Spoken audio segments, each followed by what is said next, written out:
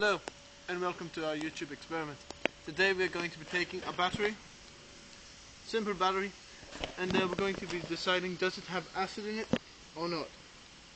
Now previously today we tried to cut this open with a pair of scissors and it actually partially worked but nothing came out, so we thought we'd go one step further and use a claw hammer. Okay, now we're going to come down here and we're going to take the camera down and we're going to view this battery smashing. Let's do this. As the purpose of this experiment, we should be wearing safety goggles, but unfortunately we don't have any, so we're just going to risk, if there is acid in it, it's splashing in our eyes. Here we go. Well, it looks like we found something. Not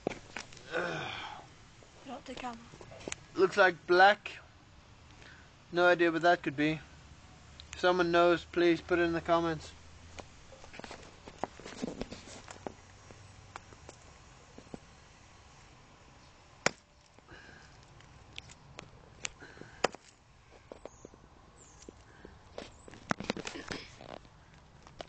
Okay, it's on my hand. Don't know if it's acid or not, but yeah, there we go. Oh, yuck, it's sticky. Liquid. Oh, it's like tar. Well, it's on my fingers, guys, so if it's acid, they should be gone soon. I've risked my life for this experiment and for your educational purposes. Thank you.